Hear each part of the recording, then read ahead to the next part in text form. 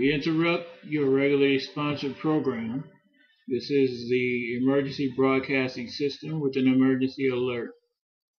Warning, this is not a drill. I repeat, this is not a drill. I'm the governor of the great state of New York. And first, I've called the president and asked for a state of emergency, and he has signed that request. So I want to guarantee you all that every resource will be brought to bear. Regional, local, and federal elements of FEMA's Emergency Quick Response Team are on the scene and on their way from D.C. Now I have some troubling news I'm going to share with you. And I need you all to pay attention very closely, as your lives could depend on it. We learned earlier this morning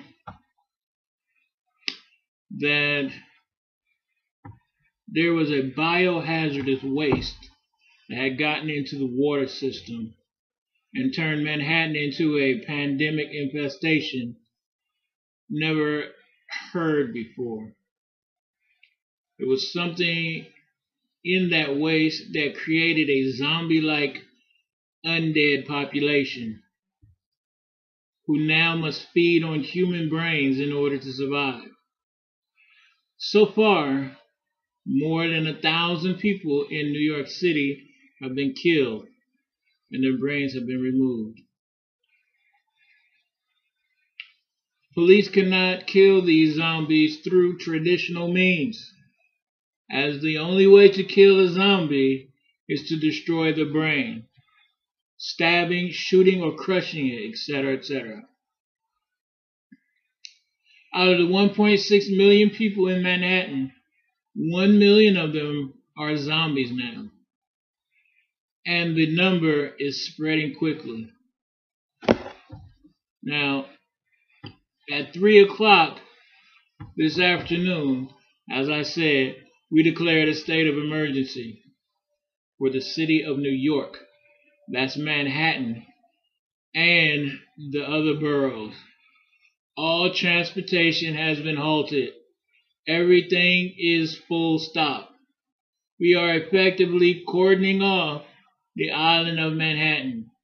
All bridges and tunnels have been manned by the New York State National Guard and rigged with explosive charges. No one who is presently in Manhattan will leave the island until we get a handle on the situation. These troops and impediments are already in place, and I am declaring martial law in the city. Anyone caught trying to go other than where they are told will be considered an enemy combatant, and a shoot-to-kill order has been given. For those of you who are inside Manhattan area, Manhattan Island, you will have to try to make it to 3. Count them. 1, 2, 3 evacuation points in the cities if you have any chance to get off that island. The first one is at Battery Park, where we will have every ship available to get you off of that island. Bring nothing. We have no room for any of your things. The Navy and the Coast Guard will be patrolling the waters around the island to make sure that no one leaves the island. Don't try. All ships not properly identified will be sunk. The second evacuation zone is at Central Park by Columbus Circle. Again, keep it orderly. The Marines are there for your and our protection.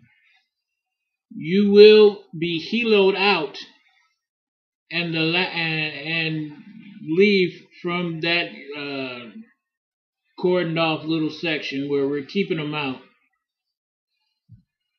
The last section, the last zone, is the Queenboro Bridge over to Roosevelt Island. That is the only bridge that will be left open for possible evacuation. Those of you directly in Manhattan